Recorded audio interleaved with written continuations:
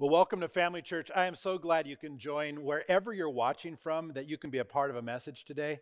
It's a privilege to get to speak to you today. My name is Pastor Craig, and I wanted to first get you to grab your Bibles, if you would. If you have one at your house or open up your app, whatever it is, wherever you're sitting. I wanted to first just point out a couple of things if you're new to Family Church. One is that we believe that the Bible is God's Word, and we believe it is truth and accurate. And so as we read from this, as we study from this, we believe this is the direction that God has given us to know Him better and serve Him. Also, I think it's important that you know we believe that Jesus is the only way of salvation. And back in December, you might remember a holiday called Christmas. And many people observe Christmas, but there's a key reason why we did that. And that was to remember the coming of Jesus, the birth of Jesus. We also do that, and there's this word that is used, and the word is Emmanuel. And that word means God is with us. And we believe that when Jesus came, He was God in the flesh. And so today we are laying out an Easter series called God on Trial. And so today I'm going to focus sort of on the entry as Jesus enters into Jerusalem. And I know some of you are going, well, wait, it's not Palm Sunday. Well, I'm going to prepare you for Palm Sunday. It's a little different. So that's our first step. Then on Palm Sunday, we're going to actually go in and really focus on the trial, what it must have been like to have been Jesus on trial, to be God on trial. And then, of course, Easter, we're going to celebrate. We're going to celebrate the resurrection and the power of Christ on display. So as we get going today, I hope that you can get a picture that this Easter time is not just a bunnies and egg and candy kind of day. This Easter celebration is an amazing glimpse at the power of God on display for the world to see. So as we get into it today, I want to focus on a key idea of the message today is about this contrasting kings. If you're not sure about contrasting, I used to do a lot of artwork, and in contrasting, sometimes colors are in contrast. There's an obvious difference. When you put red and green together, they just kind of clash. There's difference to them. We're going to use that idea that Jesus, He was in one view to the Jews very different than the view that He came to portray.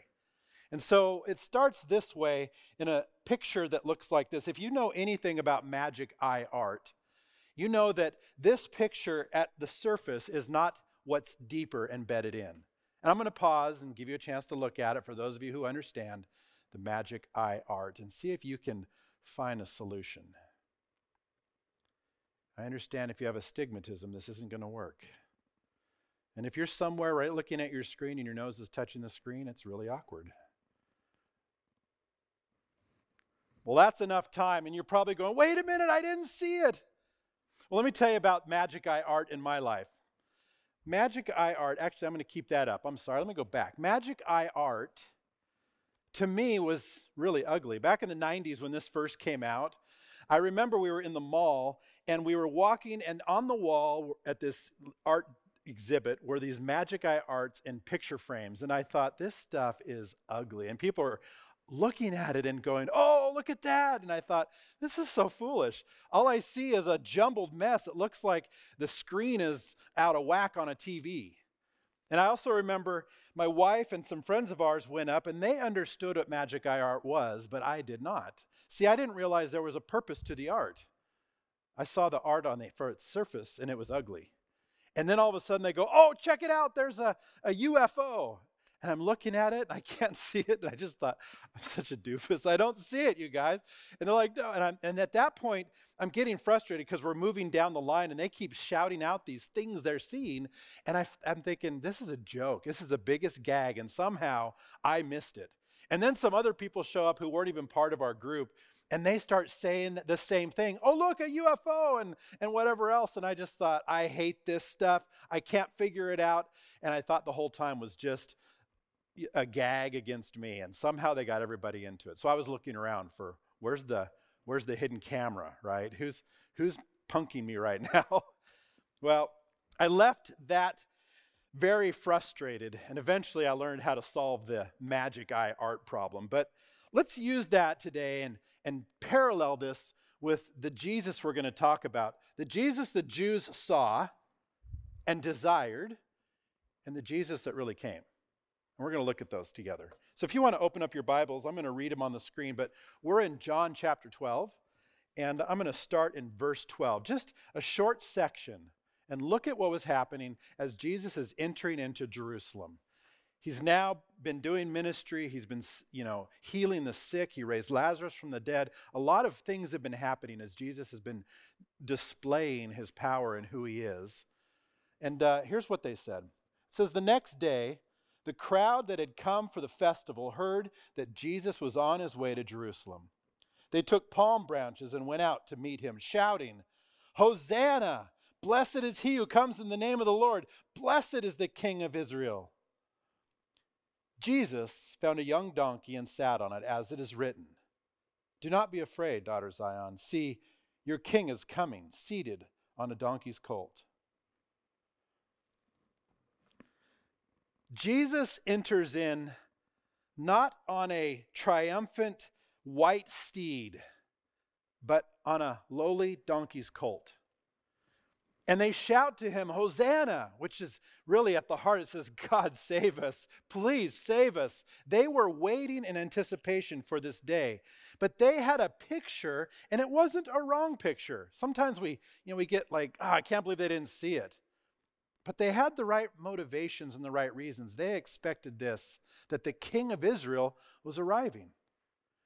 Now, in a funny twist, that's true. It was the King of Israel, but it was more than that. And so why would they think this, though? As they shouted Hosanna, there's things they understood.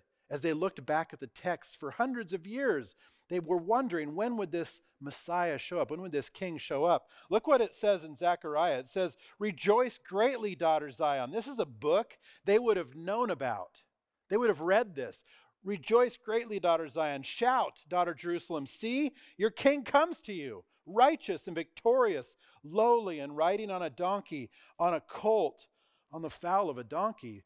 In expectation, Jesus was fulfilling what was written hundreds of years previously. This prophecy was coming true, and they had every right to believe it. Every right to expect this. Why? Because they were God's chosen people. These were the Jews, God's chosen people. They've been kicked out of their land and returned and kicked out again. The Babylonians took them over, the Syrians. All of this had been going on for hundreds of years, and they find themselves under the role of the Roman emperor and this Roman power. And again, they're not free. And they thought, this is it, the King of Israel. The King of Israel is coming. But see, what they wanted was an earthly king.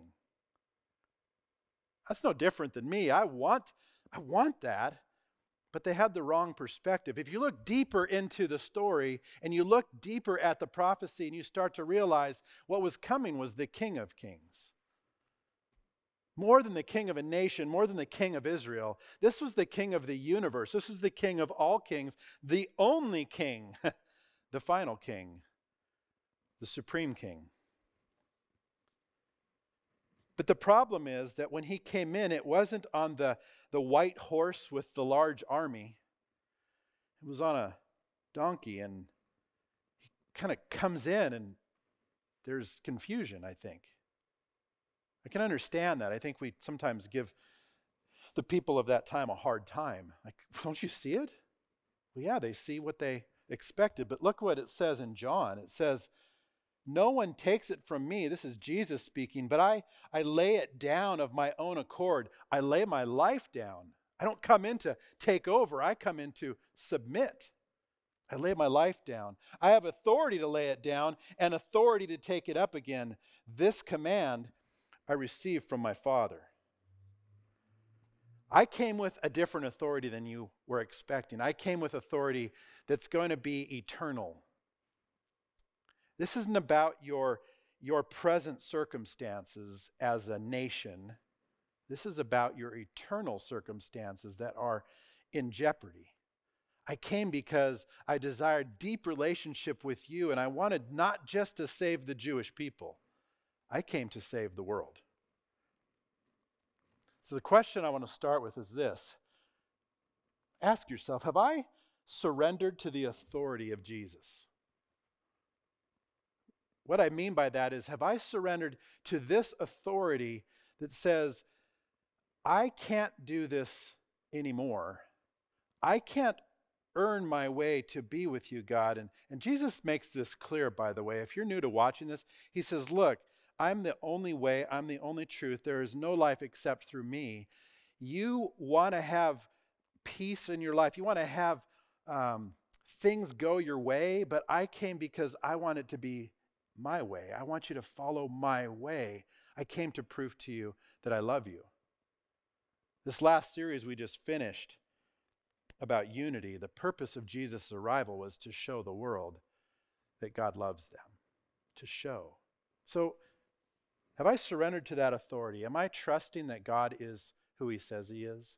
Because he has authority. Am I surrendering to the authority that Jesus is the only way, the only truth, the only life? Have I given my heart in such a way where I will call him Lord and Savior? It's an important time to evaluate that as we look at the story of Easter, because that is the message of hope is arriving on a donkey, on the colt of a donkey. The second thing that was shouted, right? Here he is, palm branches waving. There's this celebration in the streets. And they say, blessed is he who comes in the name of the Lord. And there's this picture of a lion, right? Because they expected the Lion of the tribe of Judah to bring blessing and majesty and divine protection. They expected this was coming. And it was. That's the irony of this. This is the Lion of the tribe of Judah. He's not going to perform the way they think, though, in might. See, he comes with power. There's a promise of power. Jesus arrives, but it's not the power that they thought. See, I think some of the Jews, from the reading I've done, they were willing to fight Rome if necessary. And perhaps that this is the king some of them expected would come and lead them into battle. But the reality is that there's about 2,000, it would take like 2,000 Roman soldiers people around to fight 2,000 Roman soldiers. So you're going to have a pretty good army together to beat these highly trained professional warriors. And then if you did subdue this little town as he enters Jerusalem, if you subdue that town, you still have all of the region to take over too. He didn't show up with might and strength and power the way they thought, because what they wanted was control in a region, not worldwide control, not world conquering. They wanted to conquer this nation, perhaps, this smaller area. Listen to what it says here, and this is really an important thing, because Jesus, he goes in, he's doing his teaching in the synagogues, and he opens a scroll, right? This scroll comes, and he reads this. He says, the Spirit of the Lord is on me, because he has anointed me to proclaim good news to the poor. And he continues, he has sent me to proclaim freedom for the prisoners and recovery of sight for the blind, to set oppressed free, to proclaim the year of the Lord's favor. Like, those are good things. He's here. Awesome. We're going to be free. These are the things they've been waiting for. The blind can see and the oppressed are no more, and there's freedom. And then he does this. He rolls up the scroll, hands it to them, and the eyes of everyone in the synagogue were fastened on him. And he began to say to them, today this scripture is fulfilled at your hearing. Scroll drop.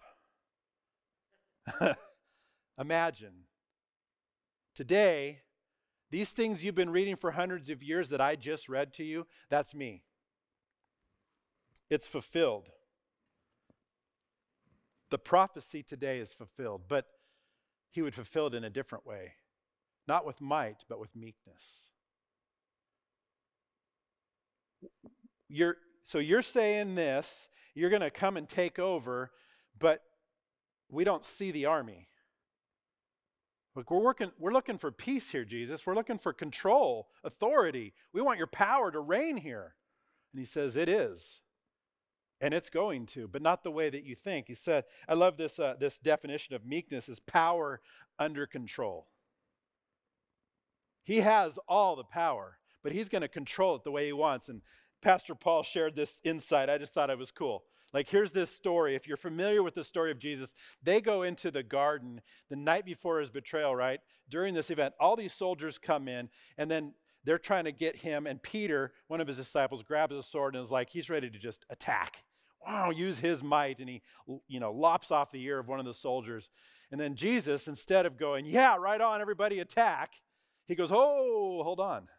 And he grabs this ear, we're told, and he places it back on the soldier and heals him. That's a pretty good display of power.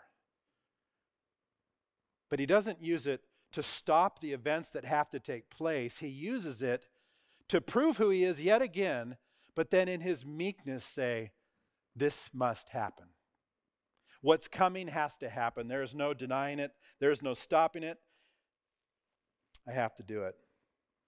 In fact, he says it this way in Mark. He says, he began to teach them the Son of Man must suffer many things and be rejected by the elders, the chief priests and the teachers of the law, and that he must be killed and after 3 days rise again. How much power does it take to rise yourself from the grave, to be raised up? I don't have that power. God has that power. And he proves that. And so here's Jesus, not the lion, although he is, he's not the lion they wanted who would come in strength and might, but he's the meek, humble lamb, the Lamb of God, we're told. And it says, for many of you know, to take away the sins of the world. He's not here to overcome a political enemy. He was here to beat a spiritual enemy. So the question, too, where do I need the power of Jesus in my life? You might ask it lots of ways. Where am I trusting the power? Where am I seeing it active in my life? I realized something about the power of Christ in my life. Since I can't see to the future, I don't know what God's going to do in my life. I don't know how he's going to use that power. And oftentimes in my present experience, I'm oblivious to the power of God because like a frog in slowly warming up water, things are changing, but I don't notice it. But when I look back in my life, I go, look at the power of God on display.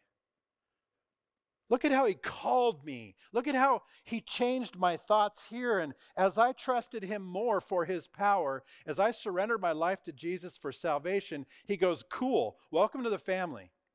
Let's get to work. And I look back and I go, and there he was, and there he was, and there he... Look at the power involved in my life. I can't believe how much he's been active in my life, in my heart. I can't believe it.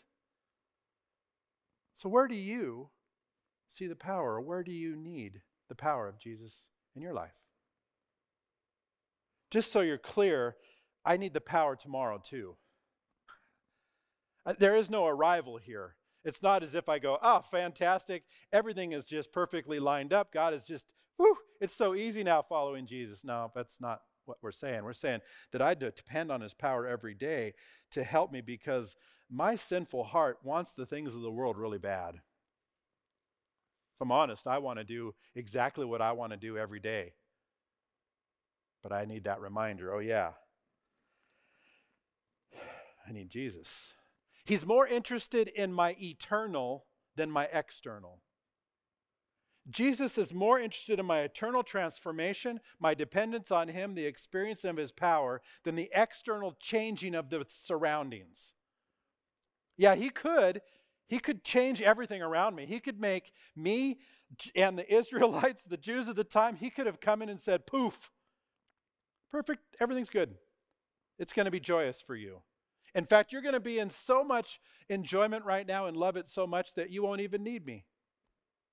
Oh, but that's not what I want. I actually want you to depend on me. Not because it's an ego trip, it's because that's what a parent who loves his child does, is be in relationship with me, depend on me to love you too. I love you is what he would say. I need his power. The last thing they stated, and I just think this is such a powerful picture, not only a crown of thorns and a crown of gold, is blessed is the King of Israel. He simultaneously wears these crowns. but the one on display was very different. There was a promise of peace. The Jews were looking to a promise of peace, and they were looking for this national conqueror. Come in and conquer this nation, Jesus. Bring that Messiah. We're ready. Conquer the nation.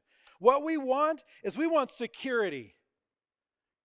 As you conquer the nation, then we'll experience security. That's what they're expecting, right? As you conquer it, we'll have serenity. It'll be awesome because all the bad people that are in this government at this time of the Roman emperor, all that, they'll be wiped out. They'll no longer have power over us. We'll be restored into our natural setting, what we were called to. It'll be awesome. We've been waiting for like 900 years for this. Come on. We want prosperity. We just want to have, the land to grow the things we love. And with your conquering of this nation, we can have that back, and we can have good meals and good times together and celebrations. But at the heart of that, what they don't realize is that's all temporary. Everybody that was around at that time of Jesus entering into Jerusalem, a little bit of a spoiler alert, it's been like 2,000 years. They're not alive anymore. They don't get the benefits that they had wished for if it was only for that nation. Because their lives came and went. And so will mine, and so will yours. You see, our life, no matter what we do, no matter what we ask for all of the things around us to be lined up to bring us peace and joy and serenity and all of these statements of security, all of those, eventually, there is a day it won't matter. Because all those things will be gone. And I'll be left with one really important question. What about eternity? What does that look like now? It will be a sober day. Instead, here's what they expected. See, I keep pointing this out because it's not their fault. The Jewish people of the time, it's not the fault. Look at what they read in Zechariah again. It says, the Lord will be king over the whole earth. On that day, there will be one Lord, and his name the only name. Now remember, the whole earth to them was a lot smaller than it is to us these days. We have Google Earth. We can spin it on our computer screens. But they were pretty confined. They didn't have that privilege. And then it says this, though, it, referring to Jerusalem, will be inhabited. Never again will it be destroyed. Jerusalem will be secure. They expected this security. What they don't think they realize is that's not for you yet. It's coming. And so instead, Jesus shows up to conquer sin and death. He comes in with a plan. Remember, this is a spiritual plan to take over sin and death. And what does that mean? Sometimes if we just throw that word around, if you've been going to church long enough, yeah, he conquered sin and death. And we kind of throw that around real easily, but let's just try to make it real clear. The Bible teaches us that the wages of sin is death. When I choose to do sinful things, things that are in opposition of God. God is love, so when I hate, I'm in opposition of him. That is sin. Hating this person. When I fight physically, when I steal, when I do things that are in opposition of an holy and honest and truthful God, those are sinful things. And God says, look, because of sin, you can't exist with me. See, I'm holy and perfect, God would say. My perfection, it cannot allow your sin to be in my presence. It's not going to work out.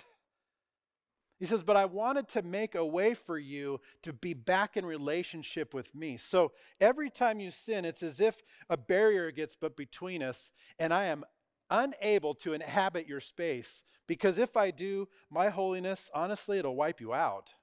Remember, we were objects of his wrath. And sometimes I don't know that we quite understand that fully, but I kind of think of it like this idea. I don't view God as going around looking for the moment to squish people. Got him, done. I think that the wrath of God is the product of holiness. He says, look, I can't allow it to exist. I think we understand justice, that a good judge makes the right decisions, that if the person is guilty, their punishment is just. And God would say, my holiness is perfect. And if I were to let you dwell in my presence with your sin condition, it would wipe you out. You couldn't exist.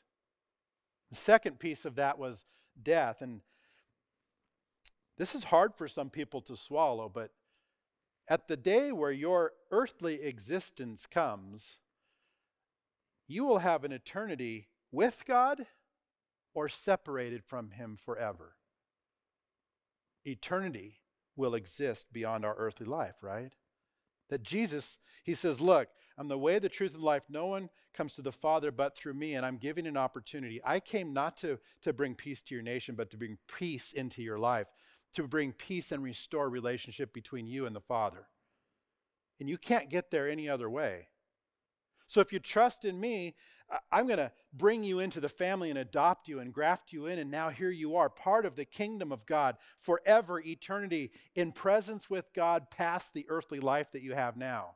And you get to experience it now too, which is really cool. You get to experience what it's like to experience joy in the middle of difficult circumstances. When the nation around you isn't the way you thought it was going to be, you can still find joy. He says this, I have told you these things so that in me you may have peace. In this world you will have trouble, but take heart, I've overcome the world. I've overcome all this. When you trust me, you get to enjoy not only your earthly life with this new vision and new understanding of goodness and who I am and what I have for you, but you also no longer will experience eternal death, separated from God in hell for eternity. That's what this is about. This Jesus came not just so that you and I would feel good today. It's so that you and I would know that He loves us and that He has a place for us and that He desires relationship with us, and He conquered sin. He defeated and gave us a way to be white as snow, the Scripture teaches, to be completely forgiven, and to experience life eternal with the Father, as opposed to death eternal apart from Him. So the question I have is, whose kingdom am I building? In light of that information, whose kingdom am I building? Am I working hard to try to make the things around me line up in such a way that I'm happy, the right retirement, the right health, the right circumstances in my living quarters, whatever that looks like? Am I focused on that, building my kingdom, or am I surrendering to the King's kingdom? Right? Jason last week, he underlined that idea. The whole point of a kingdom is there's a king. And either I can be the king of my kingdom, and it will be short-lived, by the way, because I'm a lousy king. Because I change my mind a lot, and I'm sinful, and I just think it's all about me, and so I would railroad everybody. Get out of my way. The king's arrived. Here I am. I'm going to take control. Is that the kingdom I'm building? Push people out of the way who I disagree with so my kingdom can be happy. If we have a different view on something, just talk bad about them and Facebook them and tweet bad about them, whatever it is, so that I feel good in my kingdom. Or am I about being a part of the kingdom of God and trusting that Jesus will build His kingdom through me and in me, and trusting that? That's a big question. It takes surrender, and it takes trust, and it takes a key word, faith. Faith. We're in the series of God on trial. Next week, we're going to look at Jesus on trial and evaluate what must it have been like. You see, here's what the trial is about. Look at the scripture here. John 10 says this. These are, the religious leaders of the day. They said this, we are not stoning you, Jesus, for any good work. They've seen it. They've seen the miracles. They've heard about it. We're not stoning you for those things, they replied, but for blasphemy, because you, a mere man, claim to be God. God is on trial. Eventually, I solved these stupid magic eye pictures. Sorry if you love them. It drove me nuts. Eventually, I was able to manipulate whatever it is about your eyes that happen, and you cross them and you pat your head and rub your stomach. I finally figured out how to do it. And you know what? I saw the things that people were seeing. And I think that in this picture, people then began to see who Jesus was. And if you couldn't solve this, I couldn't find the answer for you. But if you did and you saw Jesus on a cross, that's what this picture is embedded inside. There is actually a purpose to this picture. And it's not easily seen at first. Look what it says about the disciples too. I love this. At first, his disciples did not understand all this. Only after Jesus was glorified did they realize these things have been written about him and these things have been done to him.